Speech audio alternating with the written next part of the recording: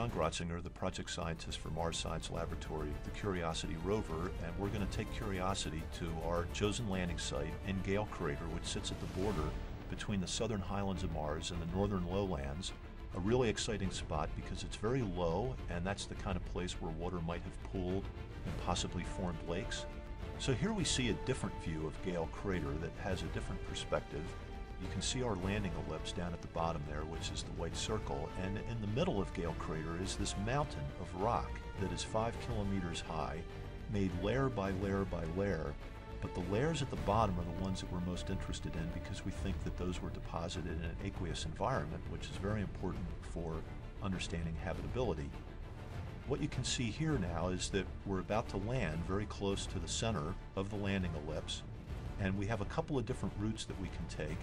The scientists on the team prefer the one on the right, and so what we would do is drive along it.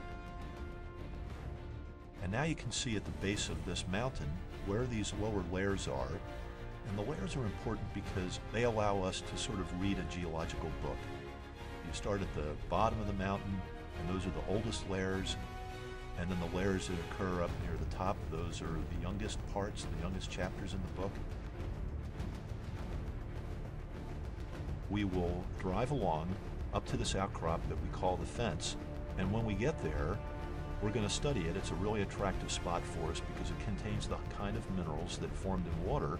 And then when we're done with that, we're going to go beyond and we're going to enter a canyon. And this kind of terrain around here reminds us a lot of Sedona, Arizona. And all the rocks around here are formed in aqueous environments. And so there's a lot of rock, hundreds of meters of it, layer after layer, that we can study to tell us about the history of Mars at Gale Crater.